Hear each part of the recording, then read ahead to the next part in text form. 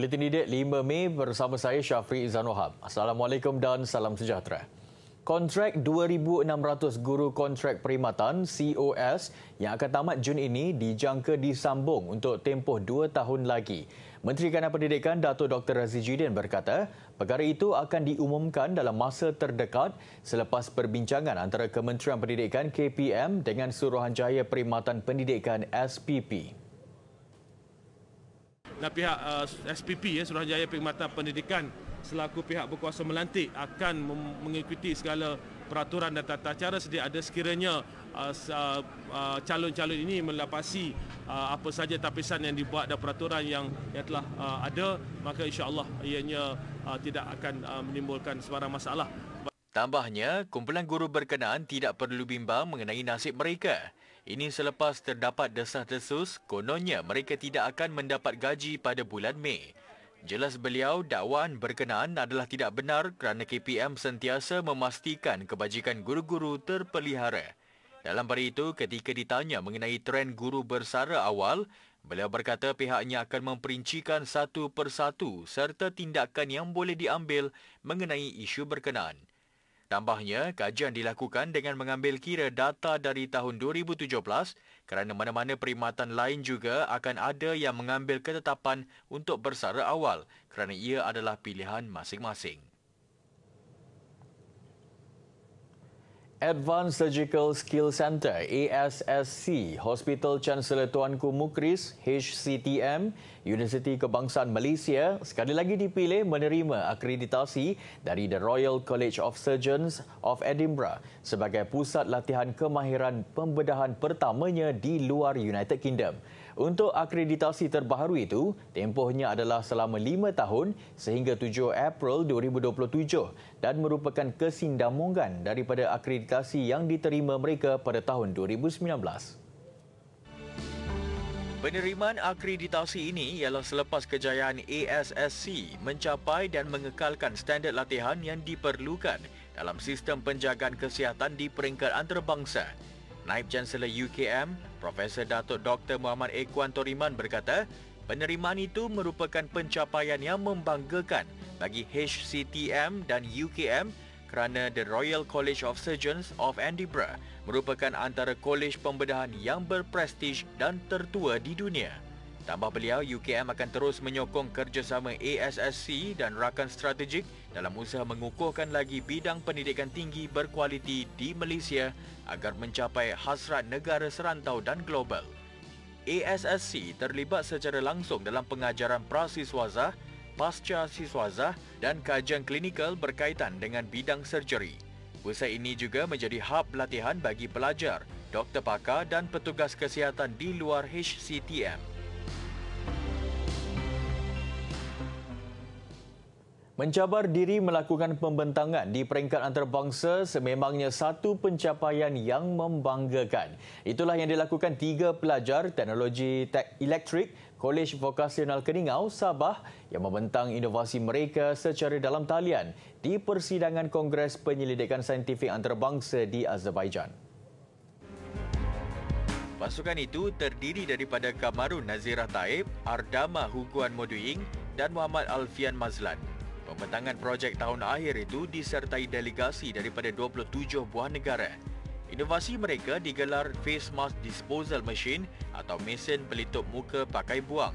Melaluinya, usaha membasmi virus dan patogen yang terdapat pada pelitup muka boleh dilakukan lebih awal atau sebelum dibuang.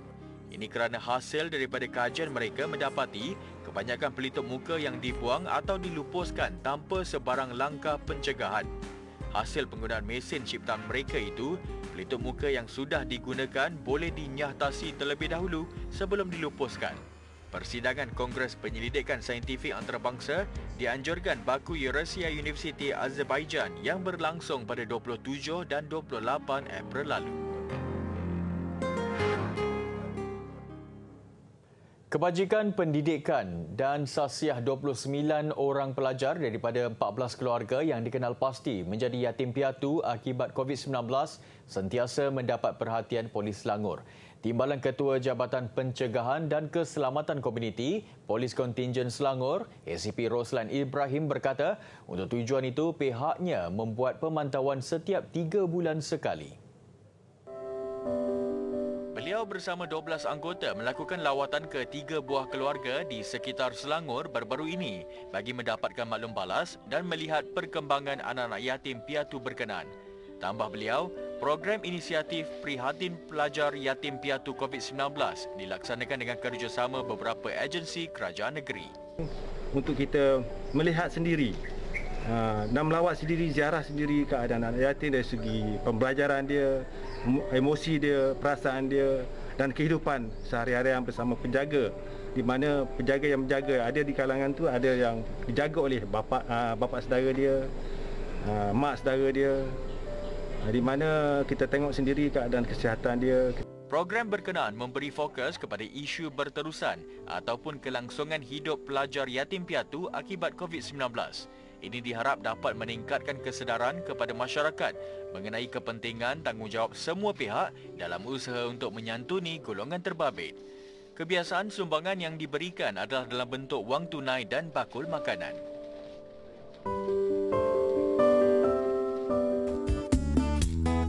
Kami dari SMP Norma mengucapkan selamat.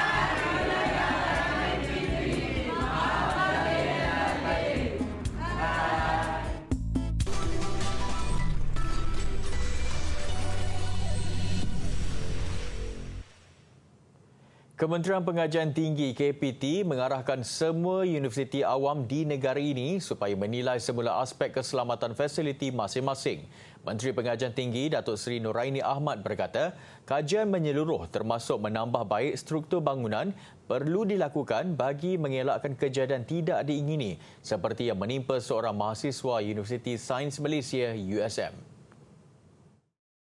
Menurut Datuk Seri Noraini, melalui kajian itu, USM akan melakukan penambahbaikan dalam aspek keselamatan. Ia termasuk memantau projek-projek yang melibatkan fizikal bangunan supaya lebih selamat diduduki dan mesra pengguna, termasuk bagi mahasiswa orang kurang upaya OKU.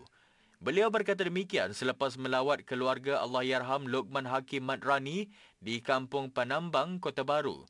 Lokman Hakim, 22 tahun, meninggal dunia selepas terjatuh dari tingkat 8 Desa Siswa Tekun USM Kampus Induk pada 25 April lalu, dipercayai kerana tergelincir.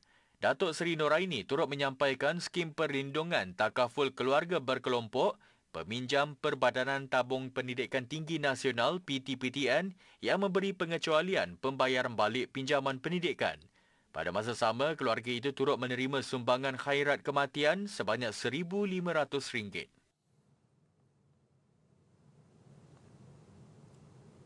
Warga kota yang tidak pulang ke kampung halaman memanfaatkan cuti Aidilfitri dengan melakukan aktiviti riadah.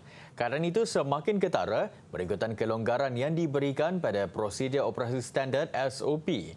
Ikuti laporan Muhammad Rahmat Rosman. Tinjauan di Taman Metropolitan Kepong mendapati orang ramai memenuhi taman rekreasi ini untuk melakukan aktiviti riadah bersama keluarga.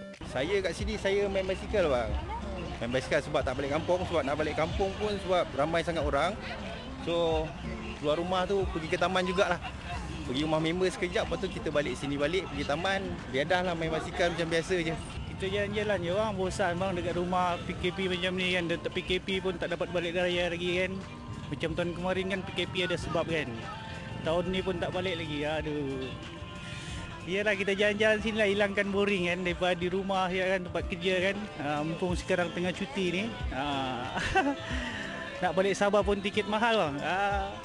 Antara aktiviti yang dilakukan, bermain layang-layang. Itu saya banyak happy.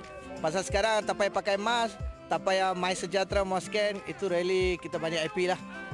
So harap-harap jangan continue lah.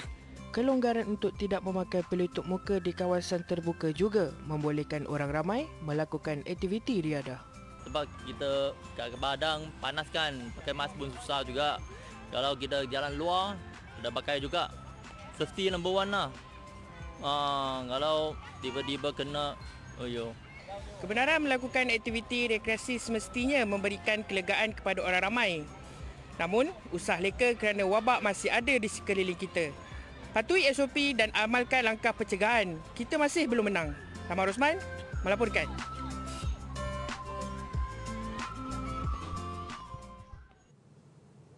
2 tahun tidak dapat beraya di kampung halaman berikutan pandemik COVID-19, raya kali ini keluarga Zulkifli Ngahsudin berjaya mengumpulkan 4 generasi mereka. Suasana meriah, tambahan pula susulan kelonggaran SOP yang diumumkan kerajaan baru-baru ini.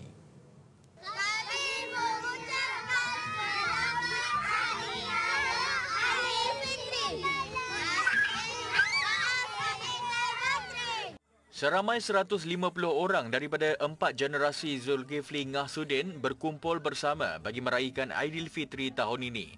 Pertemuan diadakan di salah sebuah rumah generasi itu di Kampung Ulu Cepur, Cemor, Perak. 2 kemah didirikan. Langkah ini dapat memudahkan mereka beramah mesra dan pada masa sama menjadi tempat untuk mereka berteduh. Seronok, dapat jumpa kawan-kawan, dapat raya bersama, dapat main lucu bersama. Kasih I wish you makan.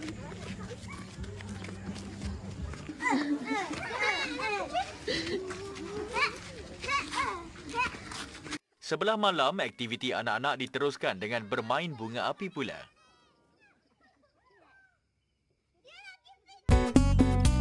Murid-murid SK7 mengucapkan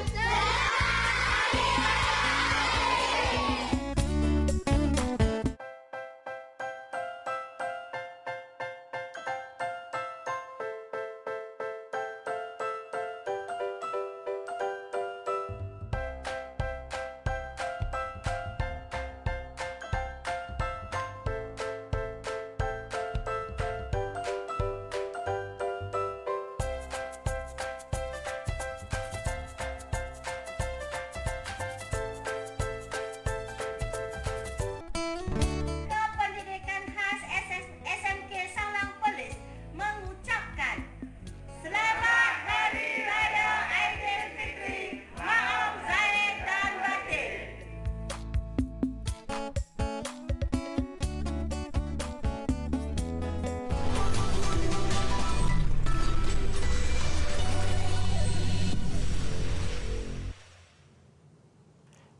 Bersua kembali. Amerika Syarikat melaporkan mempunyai lebih 2,000 buah empangan yang dikategorikan sebagai uzur. Menurut analisis, keadaan ini amat berbahaya dan boleh meragut nyawa. Kebanyakan empangan terlibat berusia lebih 60 tahun.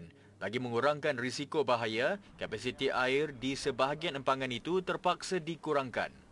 On an earthquake, a big earthquake, you never know what's going to happen if this is going to hold, you know what I mean? Keadaan semakin membimbangkan apabila beberapa negeri di Amerika Syarikat tidak mempunyai data dan sebahagian lagi enggan mendedahkan butiran terperinci mengenai keadaan empangan mereka. Tahun lalu, sebanyak $1 trilion Amerika diperuntukkan oleh Presiden Joe Biden untuk projek prasarana di negara itu. $3 bilion daripadanya akan diperuntukkan untuk projek berkaitan empangan. Well, it's if you're in an area impacted by a flood caused by the failure of that dam, your life is potentially at risk. Should that dam fail. So that's why it's important. We should know the hazards around us in all shapes and forms, and dam. Dianggarkan terdapat hampir 89,000 buah empangan di Amerika Syarikat. Ianya sama ada dimiliki oleh individu, syarikat, persatuan komuniti atau milik daerah dan negeri. Seorang ibu di United Kingdom bernasib baik apabila mampu melahirkan anak meskipun ketika dia sedang menjalani rawatan kemoterapi. Hasilnya, beliau juga semakin sihat. Keadaan yang dianggap ajaib itu menyebabkan Sammy Gray menjadi wanita pertama Britain melahirkan anak selepas menjalani rawatan kemoterapi. Even through pregnancy, I was worried, that were things going to be normal? Was everything going to be all right with him? Because of all the treatment I'd been through. Sebelum melahirkan anaknya 10 minggu yang lalu, Gray terpaksa menjalani rawatan kemoterapi bagi masalah kanser darah yang dihidapinya. Malah doktor turut meramalkan yang beliau cuma mempunyai beberapa bulan sahaja lagi untuk hidup. The best feeling in the world, it was just unbelievable. I didn't feel like it was real at first, yeah. Ketika ini, Gray turut mempunyai seorang anak perempuan berusia 4 tahun. Sammy's the first person that I'm aware of who's had a baby after this type of treatment. We know that, unfortunately, for many women who go through chemotherapy, particularly intensive treatment, it can affect their fertility, and it's unusual to be able to see this. It's a marvellous surprise.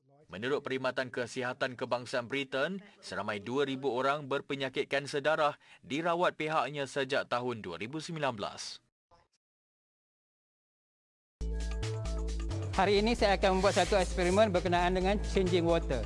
Langkah pertama adalah kita perlu masukkan penunjuk universal ke dalam air tersebut dan lihat apa yang berlaku pada air ini.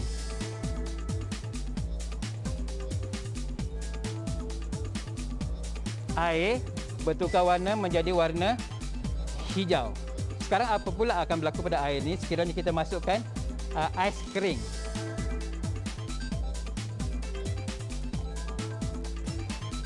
Tada! Air bertukar daripada warna hijau kepada warna kemerahan. Proses pemeljawapan ais kering di dalam air akan membebaskan gas karbon dioksida yang bertindak balas dengan air menjadikan atau membentuk asid karbonik. Jadi larutan ini bersifat asid. Persoalannya sekarang adalah apakah akan berlaku pada dunia ini sekiranya dunia ini mengandungi gas karbon dioksida yang terlalu tinggi di persekitarannya? Jawapannya adalah kita sudah merasainya sekarang di mana dunia semakin panas kerana gas karbon dioksida adalah penyumbang utama pada pemanasan global.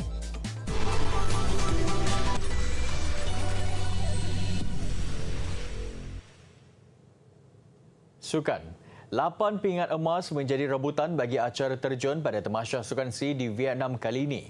Dengan 2 acara akhir membuka tirainya Ahad ini dengan tumpuan terarah kepada pembawa jalur gemilang kontingen Malaysia, Nur Dapita Sabri yang akan beraksi dalam acara 1 meter papan anjal. Pasukan terjun negara menjadi kumpulan keempat kontingen Malaysia berlepas ke Vietnam tengah hari tadi bagi menghadapi Sukan C ke-31 di Hanoi. Skuad terjun negara dijangka tidak berdepan masalah untuk meraih pingat emas pertama walaupun berdepan cabaran baharu terhadap fasiliti baharu di Pusat Kuatik Maidin. Kira semua everything tengok bila kita nak sampai nanti and training dekat sana. Nak tak nak, we have to get used to the environment.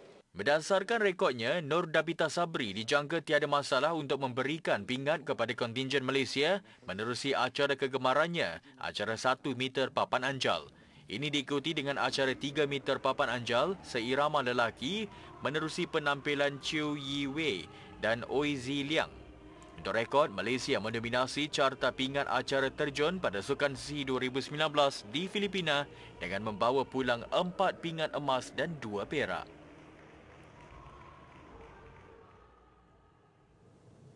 Sementara itu, kem perhimpunan akhir kontingen negara melaburkan tirainya hari ini selepas 11 hari mengikuti program persediaan fasa akhir.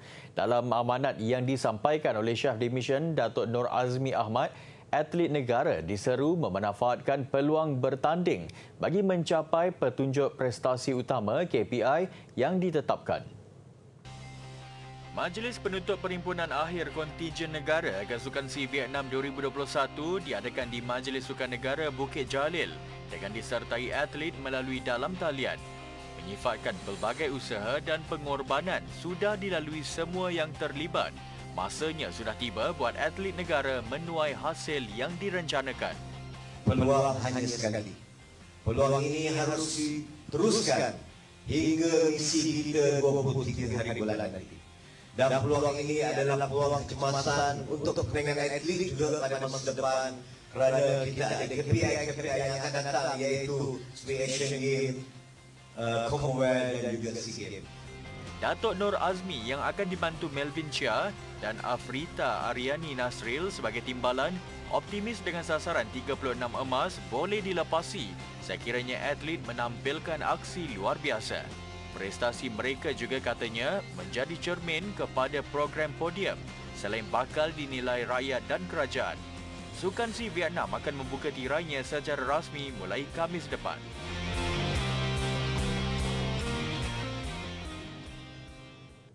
Jersey yang dipakai legenda bola sepak Diego Maradona ketika dia menjaringkan semasa Argentina menentang England pada Piala Dunia 1986 memperbaharui rekod dunia apabila dijual pada harga $9.28 juta Amerika atau 40.23 juta ringgit.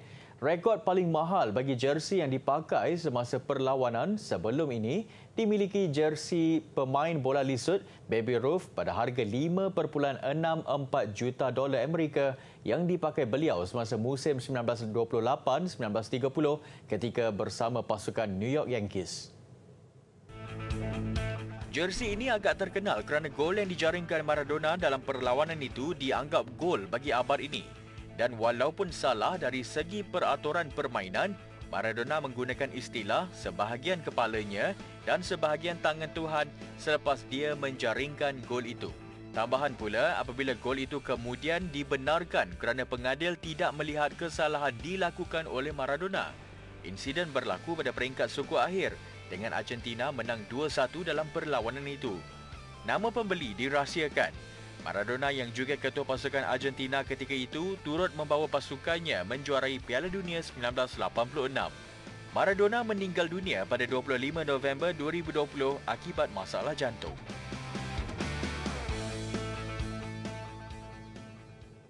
Dengan itu, sekian Buletin Didik untuk malam ini. Mengakhiri berita, saksikan aliran trafik di beberapa lebuh raya menjelang tengah hari tadi. Semoga semua mereka selamat dalam perjalanan masing-masing. Assalamualaikum dan salam hormat. Jumpa lagi.